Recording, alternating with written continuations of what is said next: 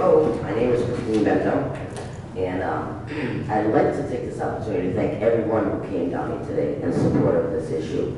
For a long time, things have happened in Vermont that just goes unheard, like under the, secretly and happening, and I'm so impressed with how many people showed up today. So thank you guys very much. I wrote what I'm going to say because sometimes I get distracted and I'm a little passionate. So I'm going to read. First, I'd like to sincerely thank Cape Verdean Councilman Clovis Greger for being a voice of our community. In case others have forgotten that our beloved Alma ran her campaign based on revamping the Morley Field.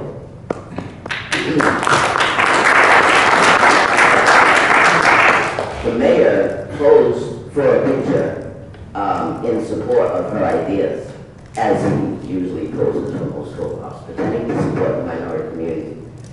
How quickly most forget what her dreams were. But Clovis is driven by morals.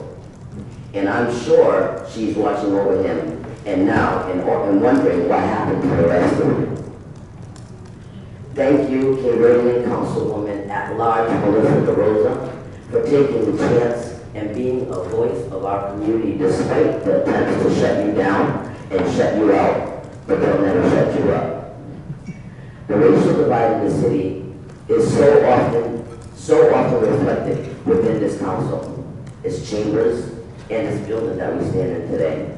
The issues you brought to the table are issues your peers are afraid to deal with. Therefore, they ignored all your efforts because they were putting in no effort. They think that they successfully got their way, but that's where they are wrong. They only are serving to teach us to get louder and to fight harder. Everyone on this council ran using the words change, but the reality is actual change makes the majority of this council extremely uncomfortable. Even the words racial divide makes most of you cringe because it's so ugly, you'd rather not face it.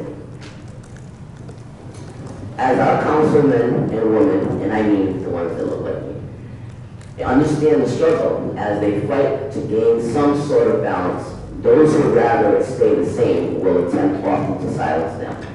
I'm here today to say that I was on the whiter side of the city last week, along with two councilmen sitting here today, when they witnessed a hate crime brought on by a white man who was acting very irrationally and radical, and was joined by a person who ran for a school committee who suggested that I get out of their side of the city.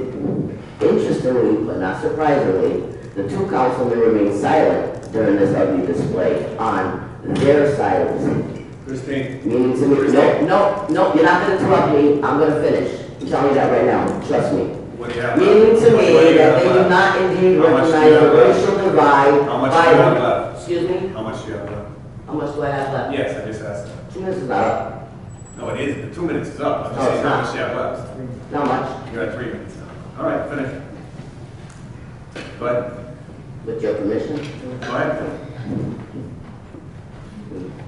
You just get upset because you were one of the councilmen. I just said go ahead. Finish. That's all I said. Well, anyways.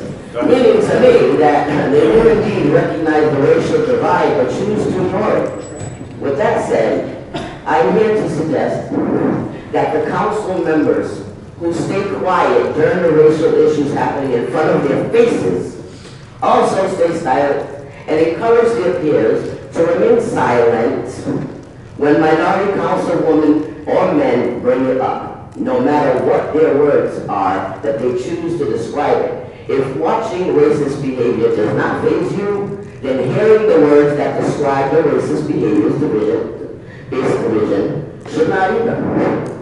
You have Slater Park on your side of the city. Let our side of the city keep Morley Field. Our taxes are used to keep your children off the streets on your side of the city, Mr. Councilman, Mr. President. So let your taxes keep our kids safe and have something on our side of the city too, if you don't mind.